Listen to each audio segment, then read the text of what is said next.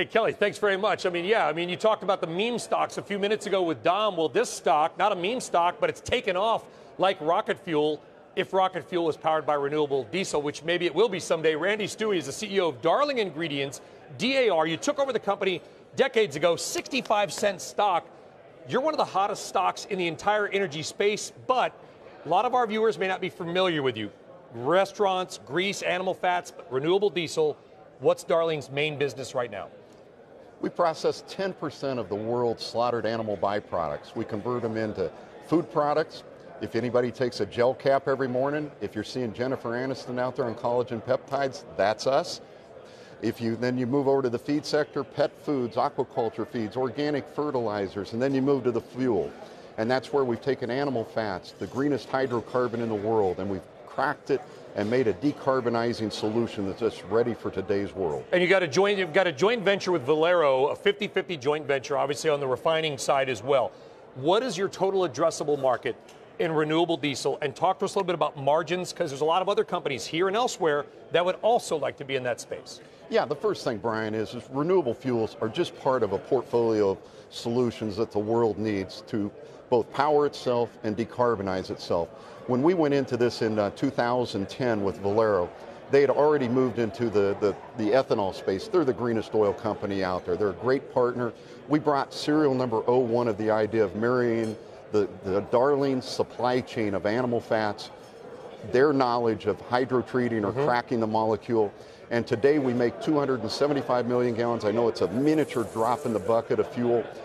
Here around fourth quarter, that'll move up to 675, 700 million, and then we got a third plant due online in 23 that'll put us at 1.2 billion gallons, making us one of the largest in the world, or the second, and the largest in North America in making green renewable fuels. And I was going to ask him, Kelly, because the stock has gone from 25 to 75, 77 bucks. If he thought that they've gotten ahead of itself, but then Citigroup yesterday comes out with an initiation, a buy rating, and a $110 price. You were a $25, now $110 price target. You're 75 bucks. What is the street? What did they miss before, or what are they just catching on to now? The street is still trying to understand, is the margin in renewable diesel sustainable? Is the moat that we've built around our St. Charles and our Port Arthur facility, is it defensible? Meaning, we've married a supply chain of the lowest cost, low carbon intensity fuel with great technology, a great partner, and a great downstream. So now they're starting to see the earnings come off of it. And all of a sudden, they're running the model, and it's so simple. We're running margins in excess of $2 a gallon. We're going to produce 700 million gallons here in about 3 months. We'll be at that run rate, marry it to our core business, and it's a real easy multiple valuation. You get into 1.2 to 1.5 billion dollar EBITDA numbers, and then take a multiple times it. But it is kind of a hard company to understand because you are unique. There's private companies that do kind of what you do, but there's no real big public companies. Do you feel like that's been part of the issue with the stock until recently, that analysts, you're not oil and gas, really. You're kind of in the animal space, you're kind of in the pharmaceutical space. It's hard to understand. As we say, it's a simple business with a lot of moving parts. There's no public comps out there anywhere in the world. As I said, we process 10% of the world's animal byproducts today. And it's a really unique space, but it's one that also doesn't get a lot of coverage. We've been lucky to bring on a lot of energy analysts this last year. That's assisted us.